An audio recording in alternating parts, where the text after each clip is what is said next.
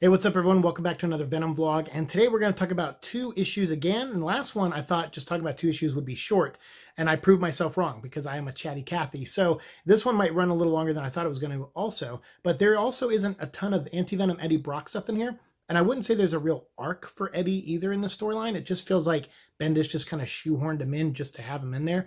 But he does have a point of view, I guess, at one point in the story. So I thought it was worth mentioning. But I had no idea these two issues existed.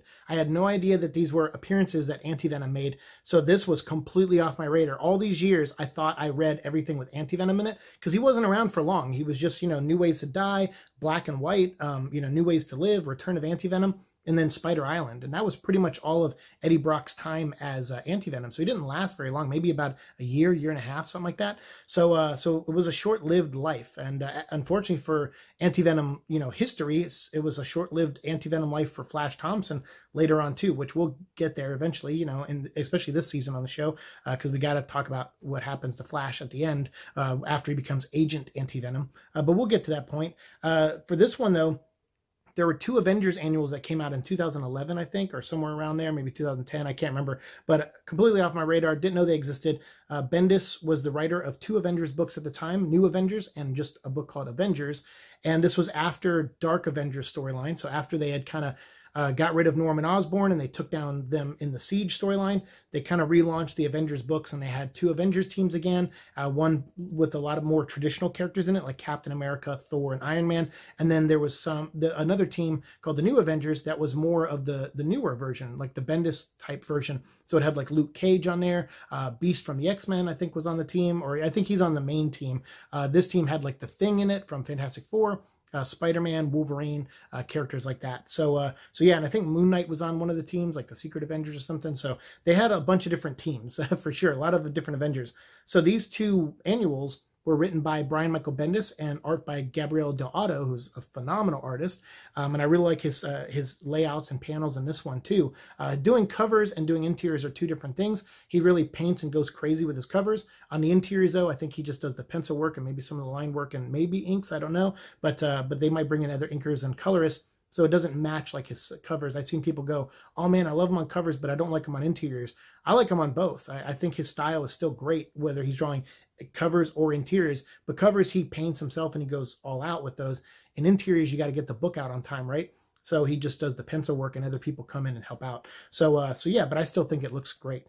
So what happens in this issue, and to give you a little background, obviously the Avengers have been through a lot, right? And so they've already gone through House of M, where Scarlet Witch had kind of lost her mind and gotten rid of all the mutants. And then in the aftermath of that, she brought back some people that she wanted to see get resurrected, like someone she used to be in love with, who was Wonder Man, aka Simon Williams. And she brings him back from the dead. And so he's a big factor in this storyline. And when he came back, he's kind of questioning what he's even doing. He's like, I died. I went to the next life. And now I got sucked back here, and I have no idea if I'm real or not. I don't know what is going on. I could just be an imagination thing that Scarlet Witch came up with. He goes, because she misses me. And he goes, but I don't know what I am. And he goes, so I'm telling the Avengers, like I told them, shut it down. He went to Miss Marvel or Captain Marvel, Carol Danvers. He went to her, Iron Man, Captain America, and he's like, shut this down. Stop being Avengers. You guys cause more problems than you help at this point. You're such big targets now that even villains were able to impersonate you guys and take over the freaking world for a while, He goes, so knock it off. Like, you're just making everything worse. And of course, the Avengers don't listen because they believe in their hearts that they're doing more good than bad. So Simon is like, you know what? I can't deal with that anymore. I can't deal with seeing them on TV and seeing lives get destroyed and people dying, in the cataclysm of their battles. So I'm gonna do something about it. I promised them I would.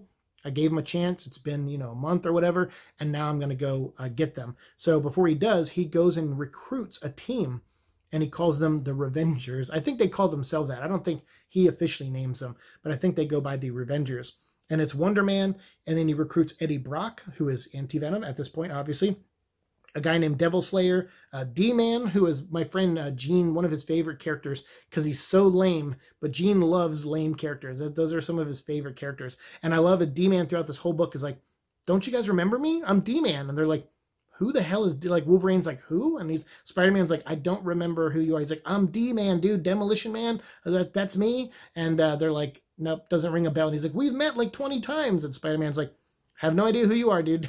So I love that they had some fun with that. That was pretty good. Then there's Atlas and Goliath, so two growing characters that can grow tall.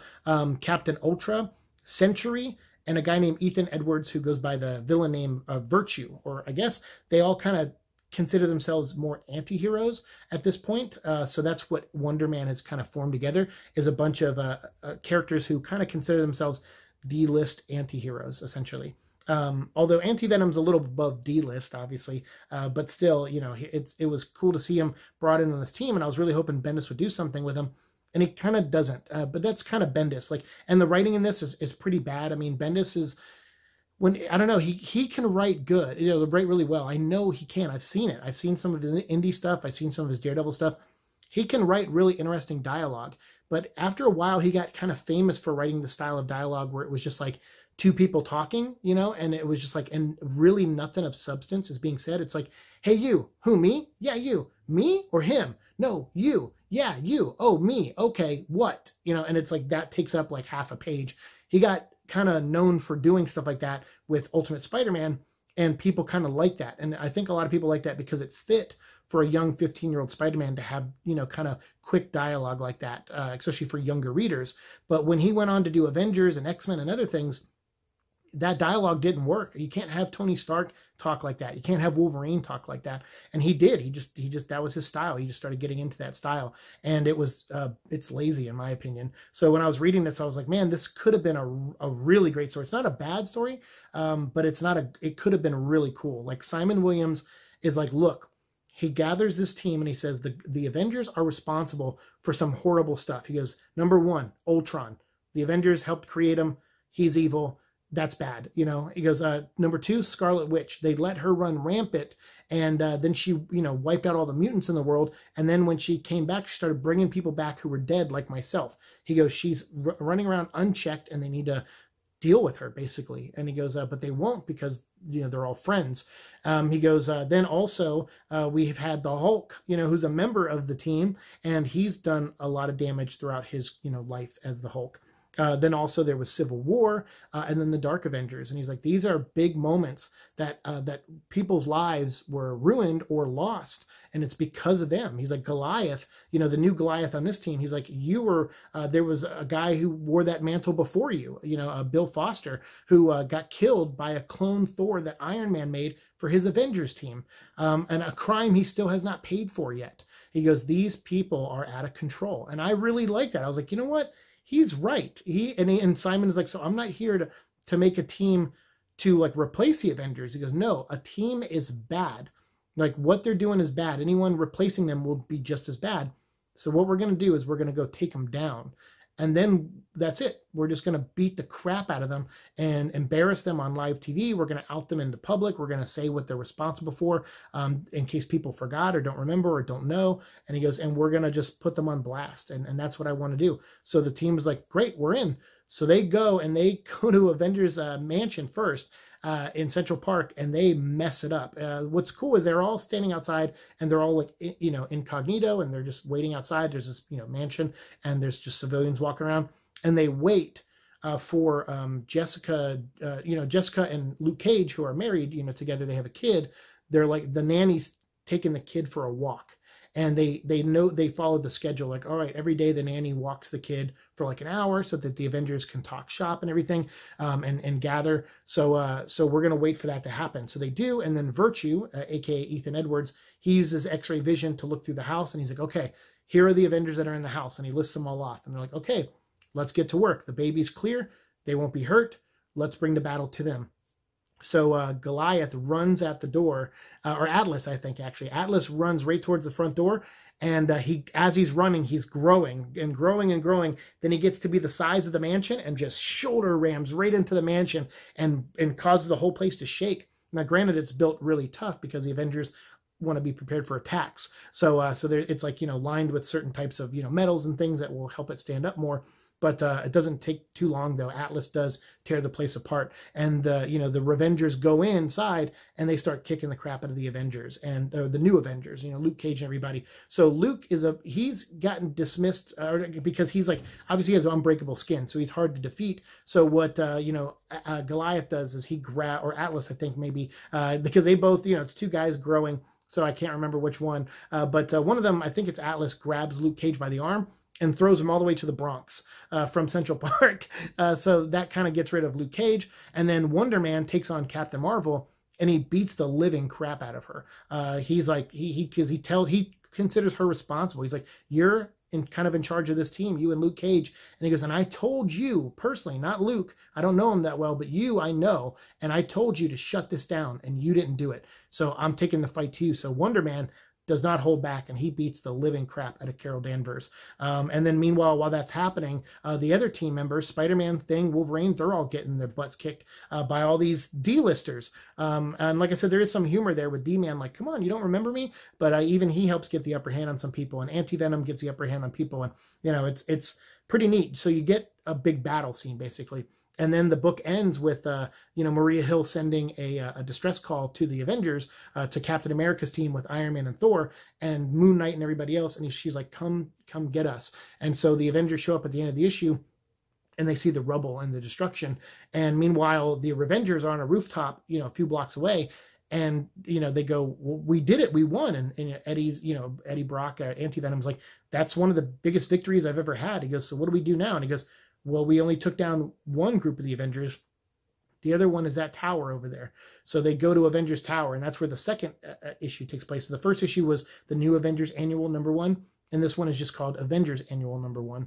And so they go to Avengers Tower, and they start beating it and tearing it apart. The two guys who grow, Atlas and Goliath, they're like tearing it apart on either side, and then I guess they plant some bombs in it.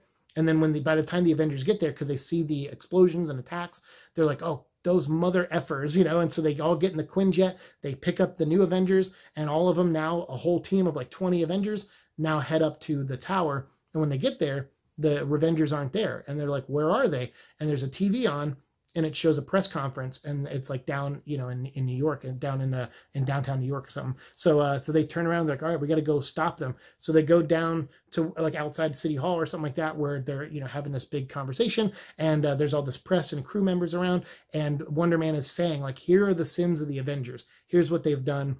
And this is why you shouldn't trust them. And, they allowed Norman Osborn to take over because they were too afraid to do anything and really sacrifice something to save you guys. They couldn't settle their differences and led to civil war. They co-created Ultron. They protect the Hulk.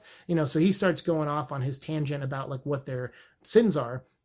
And while he's doing that, the press is kind of eating it up. They're like, well, this is kind of true. So the Avengers show up and say, hey, shut this down. We don't want to fight you guys. And Iron Man shows up, and he's got this little orb in his hand. He's like, Simon, Wonder Man. He's like, please tell your team to stand down, and we won't hurt you. And he goes, hurt me. He's like, are you kidding me? You guys are evil. And he goes, look, we've made mistakes, absolutely. And do we have to answer for some of them still? Maybe. I get it. He goes, but we're still here trying to protect people. And he goes, and if we aren't here, something really bad could happen. And so we can't take that risk. We can't take the risk of having essentially a day off and not being the Avengers. And so Simon doesn't want to hear that. So he's ready to fight Iron Man, but Iron Man uses that orb and completely drains Simon of all of his energy powers. And he's like, Simon, you warned us like a month ago that you were coming to attack. And so I've been preparing for this attack. And he goes, and so you started with the other Avengers team, and when you caught them off guard, they weren't ready for it. But now you're dealing with us. And he goes, and I've been waiting for you. And he goes, and your buddy, the Beast, Hank, he helped me make this. And he goes, so we knew how to defeat you really easily. So they do, and they take him down. And then Thor and the others, he flies over the other team members, the Revengers, like Eddie Brock and everybody, Atlas and everyone. He's like, all right, so what's it going to be? You're going to give up because we just took down your boss. And they're like, no, well, like, we believe what he said. You guys are monsters, and we're coming after you. So then someone, you think, casts a spell like Doctor Strange or somebody, or Wong or someone, and it teleports all of them into like a city stadium. And they're just like in the middle of an empty stadium. There's no sports, nothing's going on. So they're in the middle of a football field with the Avengers. And Thor's like, great. So now there's no innocent bystanders. we're ready to kick the crap out of you. And so they get their rematch. So Thor lets Spider-Man, Thing, and all the new Avengers kind of get their rematch, and they beat the Revengers. So they do, and they capture everybody, and they arrest them at the end. But I think they let most of them go. Eddie Brock, they kind of question each one of them. And each one is giving like some kind of crazy answer of like, you know, like they're kind of irrational. You know, Virtue he's kind of a little off his rocker. D-Man's a little weird, obviously.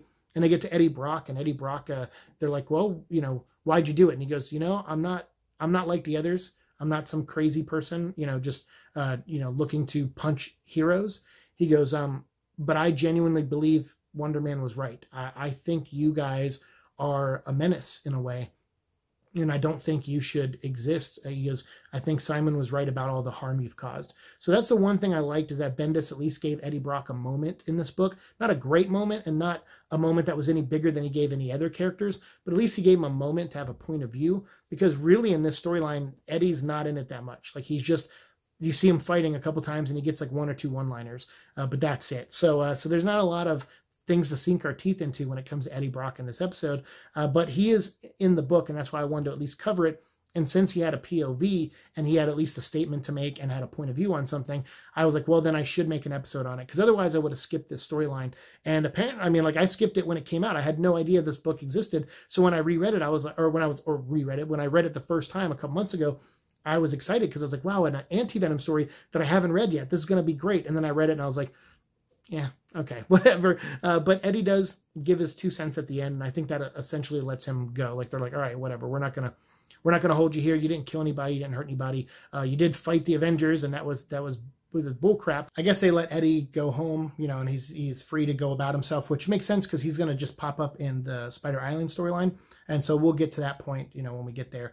But he plays a big part in Spider Island. So that'll be our next big Eddie Brock Anti-Venom story we talk about, will be when I get to Florida, and we'll do a big Spider Island episode. But before we get there, the next story I want to talk about is Crossroads, which is from Amazing Spider-Man 665, which deals with Flash Thompson. But then also, and it's just like a quick little Flash Thompson story with Peter Parker and Betty Brant. But then there's also Venom number 5, where, you know, Agent Venom, Flash's Agent Venom issue 5. We didn't talk about that in our first episode. I meant to, and then I did the episode, and I recorded it, and I realized, oh wow, I didn't talk about the storyline where Flash Thompson wasn't in. I mentioned it, that he didn't wear the suit in the whole issue, but I didn't talk about it in full detail, because that's a really great single issue. It's like Flash going and looking for his abusive father, and confronting him after all these years of, you know, because obviously Flash was abused as a child, and it's like him getting some closure with his dad, and that's a good issue. And I was like, I can't believe I missed that one. So Crossroads and that issue we're going to talk about in the next episode, and that'll be my final episode I record for Venom Vlog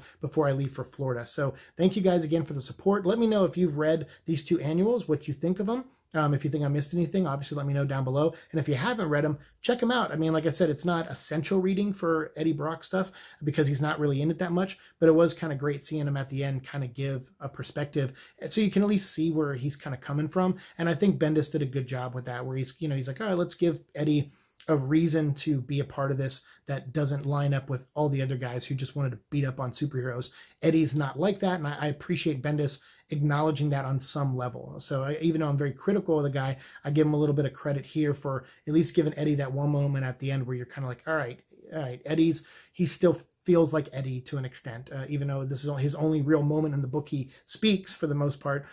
It was a good moment. So yeah, that's my 2 cents on it. But if you have a different opinion, obviously let me know down below. And as always, we'll continue our conversation down there. One more episode to go before Florida, so thank you guys again. And if I can, I'll try to squeeze in a live stream this weekend so I can talk to you guys all live one last time before I hit the road. So be on the lookout for that around Saturday or Sunday, probably. So again, thank you so much. See you all in the future. Peace.